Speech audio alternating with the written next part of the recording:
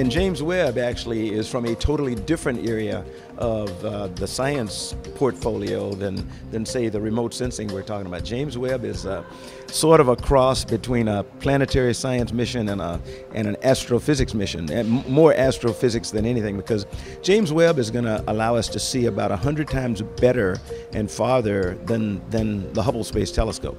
And if you remember, Hubble revolutionized our understanding of the universe. James Webb is going to allow us to look into the atmospheres of some of these planets that we've discovered recently that we call exoplanets.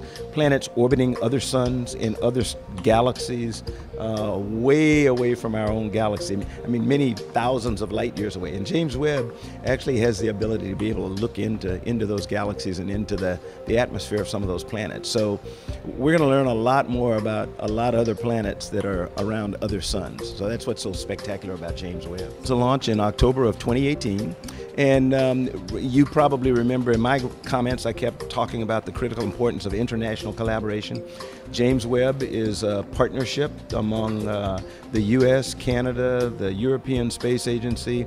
We're actually going to launch on an ESA spacecraft out of Kourou down in South America. It'll be on an Ariane 5.